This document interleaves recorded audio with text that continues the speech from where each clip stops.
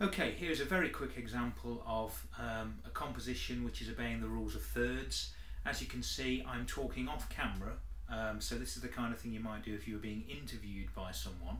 And by the way that I've framed this shot, I'm actually creating a sense of balance between the direction that I'm looking and the fact that there's more space to this side of me than there is to this side.